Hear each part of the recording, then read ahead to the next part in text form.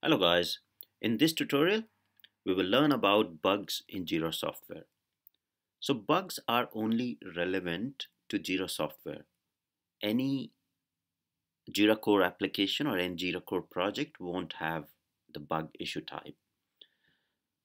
So bug is something which is an impairment or it's it's a behavior which is not what end user expected. So for example, you have a story where you define that end user is expecting certain functionality out of that application, and when the developer developed that piece of code, deployed it into the test environment and tester started testing it, then if the functionality doesn't match what was defined in the user story and what was expected by the end user, then that behavior is recorded as bug in Jira software.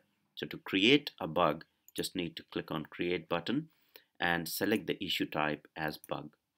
Okay, and then provide the summary description.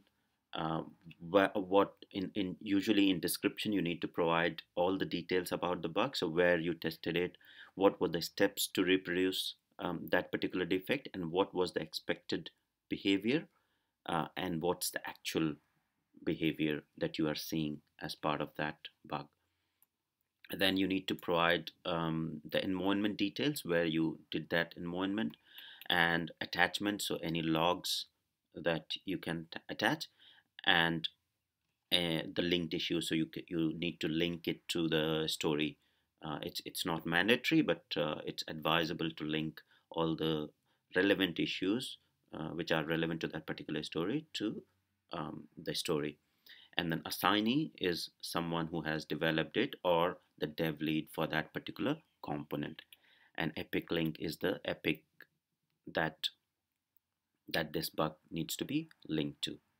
So bug is more relevant for the testers in software, in Jira software, and other UAT people, or it can be utilized by the whole team to raise if there is any impairment or any unexpected behavior out of the software. But mostly software testers and user acceptance testers use the bug um, feature in Jira to create the issues in Jira, to create defects in Jira.